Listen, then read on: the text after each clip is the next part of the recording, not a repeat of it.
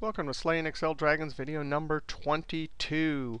Hey, these videos accompany this book, and we're still talking about Chapter 5.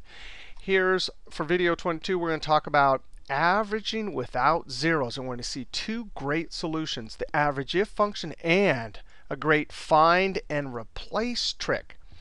All right, let's go over to our workbook. We're in the workbook excelisfun Start, which of course you can download from the link below the video. We're going to start on the sheet Functions 1. Now, we just used this sheet for our last video talking about future value function, but I want to scroll down here. Scroll down, and I'm going to click in cell B29. Now, here's the deal. We have a bunch of scores. And in this cell, I'm going to hit F2. OK? So average is looking at all those numbers and calculating an average. Now, it's actually calculating an arithmetic mean, which means it adds them all up and divides by the count. But you suspect, you're not so sure about how this function works, and you suspect that the zeros might be causing a problem. And you don't know how the average function treats those zeros. So what do? Well, there's a couple things you could click, like we did last video. Click on this insert function. It opens up the average functions argument dialog box, and click on that help. I'm going to click escape, F2. Or, totally awesome, if you have your cursor right here, this is a hot link. This is inside. This is a screen tip. That's a hot link. If you click on it, it opens up help directly. And so we'll go in help how average treats zeros. OK, so there's some basic descriptions. Talks about the syntax, the arguments, and I don't see anything there. Remarks are usually filled with really good information. So as you read through, you finally you hit on number 3. If the range or cell reference arguments contain text, logical values, or empty cells, those values are ignored. Well, we don't have any text. We don't have any logical values. And we don't have any empty cells either. Read on. However, cells with value 0 are included. Ding, ding. There's our answer. So the average function actually, if you have a 0 in the cell, it includes it in the calculation. It adds it and includes it as a count in the denominator for the average calculation. So really what we want to do is maybe change those zeros to empty cells. And we'll see a great trick to do it quickly. But what if you want to keep the zeros? And some people want zeros in the cells. So if you keep reading down, this last bullet says if you want to calculate the average of only values that meet certain criteria, use the AVERAGEIF. Well, we've seen some criteria in this book so far in the videos. We could do something like not 0. So there's two solutions we're going to see here. People that don't mind taking the zeros out, we'll see a great trick for that. And then for people that like to have the zeros in, we'll see how to use the AVERAGEIF. All right, I'm going to close this. I'm going to click escape. Now I'm going to highlight all these. And we would like to use the keyboard shortcut to open up find. There's actually a keyboard shortcut for find and replace. And I always just remember the one for find because it's easy from find to get to replace. It's Control F. Actually, on the home ribbon, if you go over here, there's find and replace.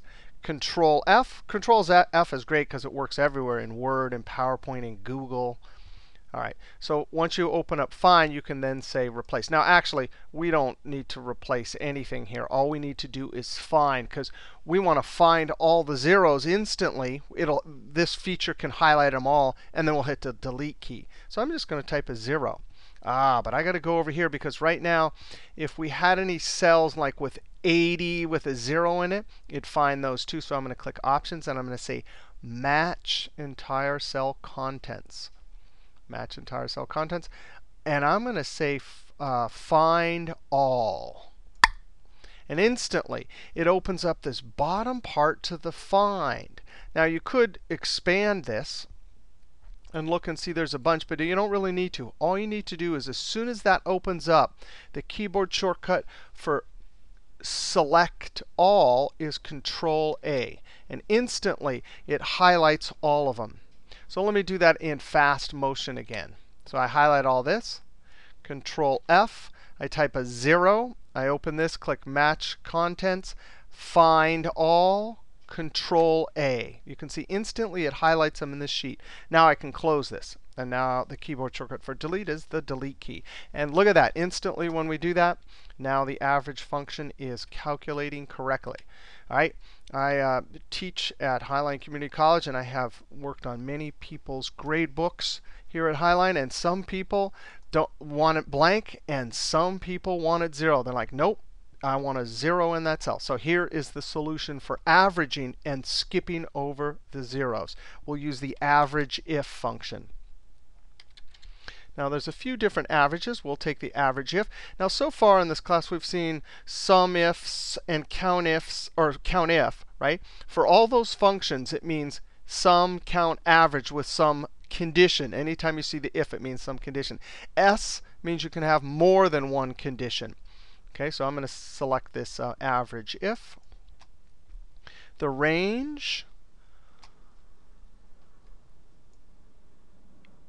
the scores right above, and then the criteria.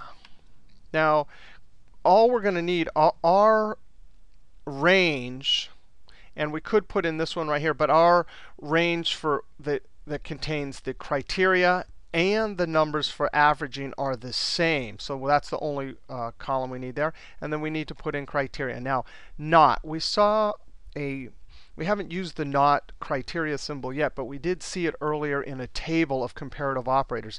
It is, and we have to put it in double quotes. You got to type a less than and then a greater than. Less than, greater than. That means not in Excel. And then guess what? We're just going to type a 0 and a close parenthesis. Now, we've always put our numbers in cells and then referred to them with cell references. But again, this is one of those situations where this isn't going to change. This isn't a number that changes. When you're averaging, the only number you're ever going to want to skip over is 0 in this particular case here. So it's perfectly all right to hard code that into the formula. Close parentheses and Control Enter. In both cases, we get the same answer using slightly different formulas, or find and replace and then get rid of the zeros trick. All right, we'll see you next video.